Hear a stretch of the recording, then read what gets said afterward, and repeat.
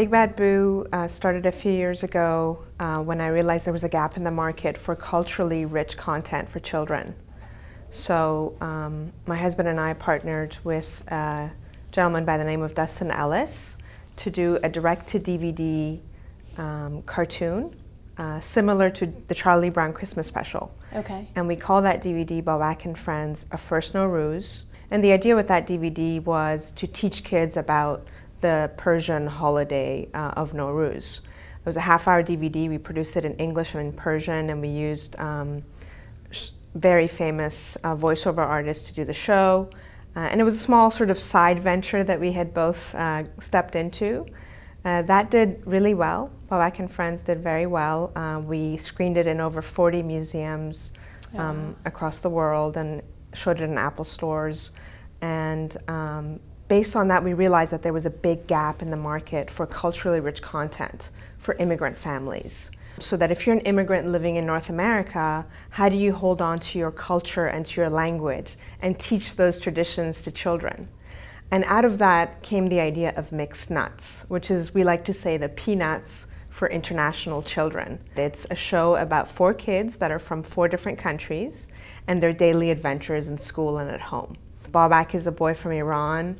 We have Damaris from Cuba. We have Jay, who's Korean, and Sanjay, who's Indian.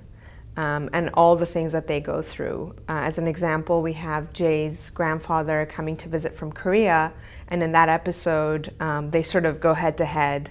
They have a language barrier, they have a generational barrier, and we explore those issues in a really fun way. And Mixed Nuts is going on PBS later this year.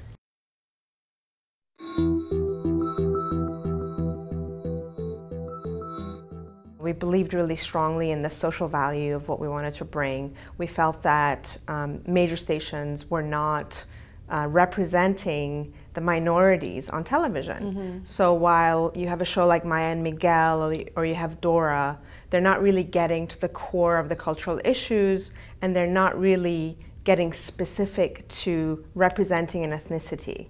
As an example, we took Mixed Nuts to a very large corporation to pitch them the idea, to raise money for it.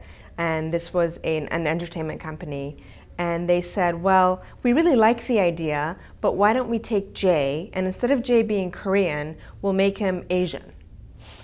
You know, because that'll hit a larger demographic. And we thought, well, that's exactly what's wrong with what's on television right now, is that you're trying to think of it as demographics, as opposed to, well, maybe the Korean holiday of Thanksgiving is really interesting. So why don't we explore that? And Americans would be interested in that, and other people are interested in that. So while we're learning and teaching kids something, we're also getting the benefit of the entertainment value. Part of the problem, I think, is in the creation and development of stories. We don't have enough diverse people writing the stories and representing typical issues that are happening every day in American homes. It's sort of the same thing with the Winning Women program.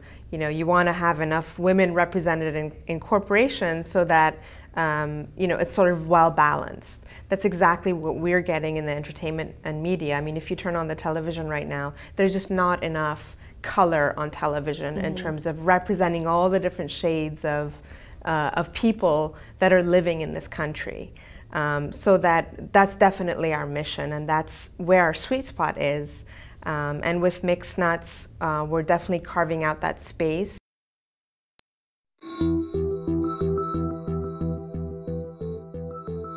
Some of it was our own funding, so we had labor in kind. We also had our own initial investment in the firm.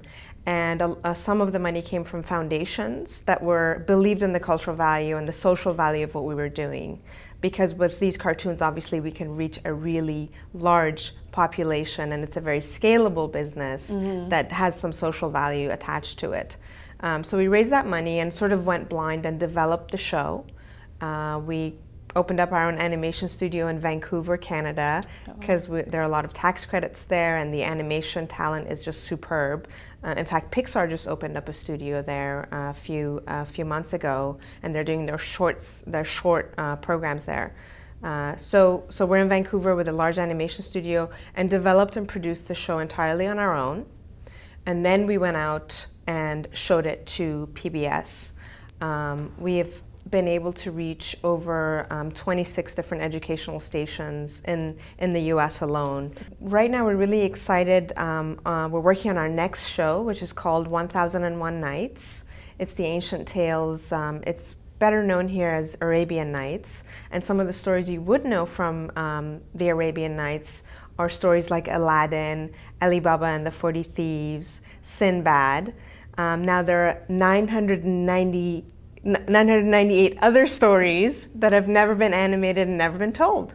So we had the idea of making that into a TV series. Yeah. So every episode starts with Shahrazad, the famous storyteller, which has never been animated, and a situation in the Persian court where we open up with the kids. They get into a fight. Shahrazad comes in and she says, don't fight, learn to share. And she tells a story that's related to what's going on. And typically it'll be a story from 1001 Nights. And we try and infuse a lot of comedy into it. So that show we're producing right now in Vancouver.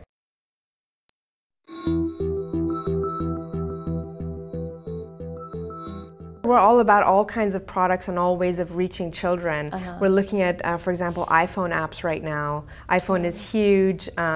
There's the passback, what we call the passback in the industry, which is a parent is driving their kid around and they have their iPhone and they pass it back to the child to keep them entertained.